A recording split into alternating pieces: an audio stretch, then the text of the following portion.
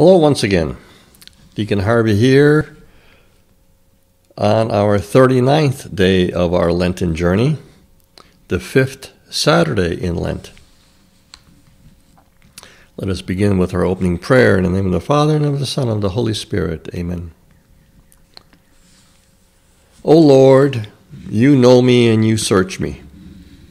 You yourself know my resting and my rising. You discern my thoughts from afar. You mark when I walk or lie down. You know all my ways through and through.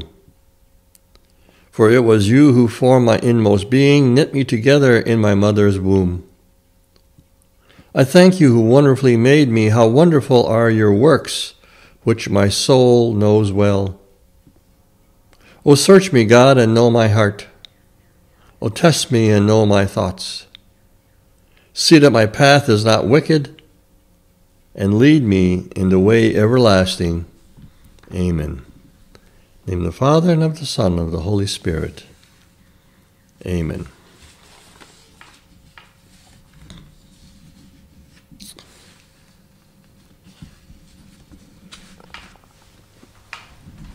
Well, on our 5th Saturday in Lent, we continue to believe that you will live beyond your death is a radical challenge, but it is a challenge of freedom. To live that belief daily is to be free of the great lie, I'm not growing older. It's freedom from the grief of gray hair and wrinkles, whether at an early appearance in your 30s or their deepening in your 80s. Such a belief allows you to enter the parade. To paraphrase Irving Berlin, put on your holy t-shirt with all the bones a-dancin'. You'll be the grandest person in the Easter parade. Now that's a gift of faith. To believe that at this very moment you're in the Easter parade. The 5th Saturday in Lent, or any day, is a good time for the Easter parade down 5th Avenue or down the street on which you live. At times, the Easter parade also appears to be your own funeral procession, since at the center of the Lenten labyrinth is not only the rose, but also the flesh-eating beast. Yet look again at the famous labyrinth of the Cathedral of Chartres. Look at the rose in its center. That rose is like a rose window doorway, through which you pass into a life that is filled with life, this life and life beyond this life. The author, Thomas More, the body is the soul presented in its richest and most expressive form. You and I, all of us, are the words of God made flesh. The Spirit is enfleshed in us.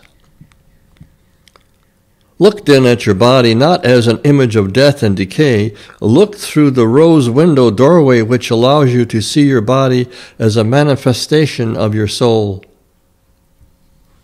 In today's culture, soul doesn't often enter into our consciousness about exercise or diet, not to mention our daily work and activities. It's more common for us to think about ourselves as machines. The purpose of life in today's society seems to be to keep the machine running as efficiently as possible and for as long as possible. Indeed, you and I need to be concerned about our food, our exercise, and our daily activities and pursuits. But whatever we eat or do, let it be done soulfully. The separation today of life and religion, of everyday life and soul times, would have been incomprehensible in the culture of Jesus. For Jesus and his contemporaries, soul, body, and mind were inseparable. Together they were a seamless reality. What divided them was Greek philosophy. Unfortunately, you and I live cursed by that split. One result is the human body being regarded like an automobile. Fast food places are just like gasoline stations. We feed the body as if we were filling the gas tank. It's ironic, if not symbolic, that most gasoline stations today also sell fast food. Fill your tank, fill your stomach in just one stop and just as fast.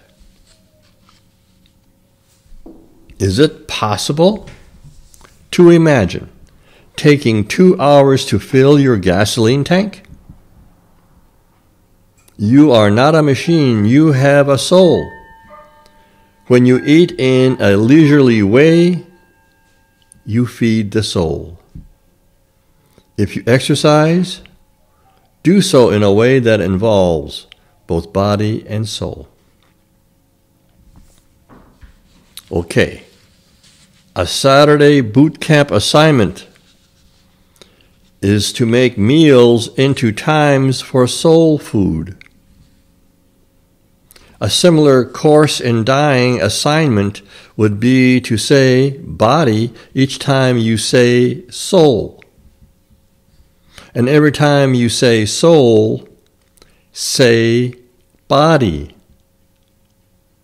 See them as twin words. 1 week from today is Holy Saturday. Practice then in the week that remains saying, boy, does my back and soul hurt. What affects the soul usually afflicts the body. Create a new personal vocabulary of body-soul so that when you get to the center of the maze and see the beast, you can smile, for you will see as well the rose of the resurrection. Recall the words of St. Paul to the Romans. If the Spirit of the one who raised Jesus from the dead dwells in you, then the one who raised Christ from the dead will bring your mortal bodies to life also through the Spirit dwelling within you. This is taken from Romans chapter 8, verses 10 to 11. Once again, Romans chapter 8, verses 10 to 11. Until next time, God bless. And we close with our prayer from St. Faustina. In the name of the Father, and of the Son, and of the Holy Spirit. Amen. O Jesus, eternal truth, our life, I call upon you, and I beg your mercy for poor sinners. O sweetest heart of my Lord, full of pity and unfathomable mercy, I plead with you for poor sinners. O most sacred heart, fount of mercy, from which gush forth rays of inconceivable graces upon the entire human race, I beg of you light for poor sinners. O Jesus, be merciful of your own bitter passion, and do not permit the loss of souls redeemed at so dear a price of your most precious blood. O Jesus, when I consider the great price of your blood, I rejoice at its immensity, for one drop alone would have been enough for the salvation of all sinners. Although sin is an abyss of wickedness and ingratitude, the price paid for us can never be equaled. Therefore, let every soul trust in the passion of the Lord and place its hope in his mercy. God will not deny his mercy to anyone. Heaven and earth may change, but God's mercy will never be exhausted.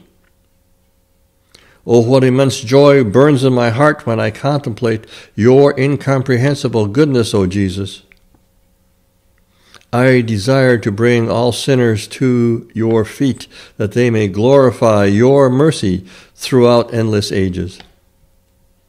You expired, Jesus, but the source of life gushed forth for souls, and the ocean of mercy opened up for the whole world. O fount of life, unfathomable divine mercy, envelop the whole world and empty yourself out upon us. O blood and water which gush forth from the heart of Jesus, as a fount of mercy for us, I trust in you. O blood and water which gush forth from the heart of Jesus, as a fount of mercy for us, I trust in you. O blood and water which gush forth from the heart of Jesus, as a fount of mercy for us, I trust in you. Amen. In the name of the Father, and of the Son, and of the Holy Spirit. Amen. Until we meet again, God bless.